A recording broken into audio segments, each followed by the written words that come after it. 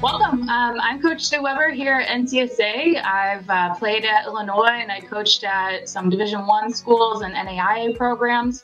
So I've watched a ton of video in my experience. So we're going to go over some video highlights for the outside hitter position. And then keep in mind, as we're watching, outside hitters at the highest level, they're going to be at that 5'10", 6 foot, 6'2" range for height. And then coaches are going to be looking for the approach jump around that 10-foot mark. It can be higher or lower, obviously, but if you're a little bit shorter, how well can you jump? Maybe you're a 6 rotation player as an outside hitter, so are you a passer and a defender as well as hitter? So that's what college coaches are going to be watching as they watch your video.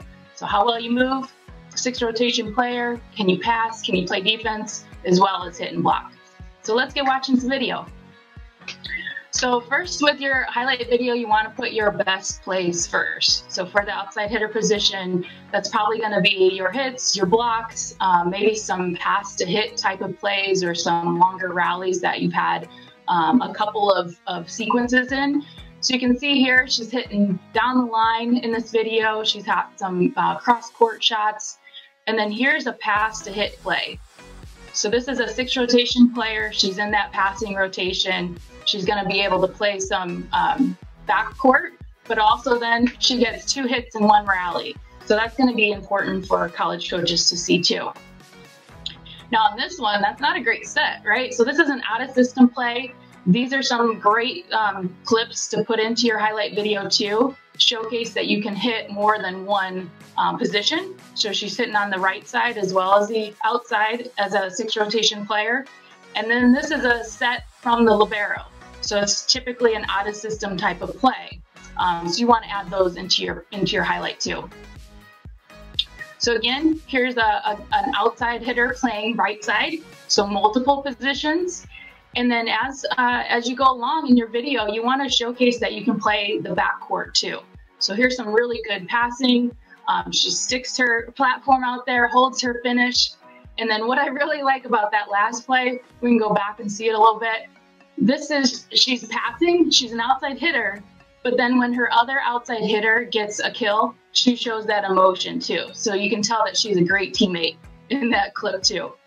And then as we keep going, great plays, just keep working on your outside hits as you go through the program.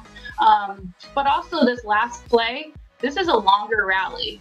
So this is when coaches be able to see the sequence of she plays defense, she gets back to base really quickly, she transitions to hit, and then gets the kill at the end. So really cool sequence for college coaches to watch.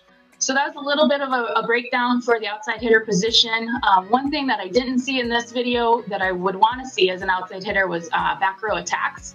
So back row attacks are becoming part of the game more and more. So I'd love to see a dig to hit in the back row or just even in system back row attacks.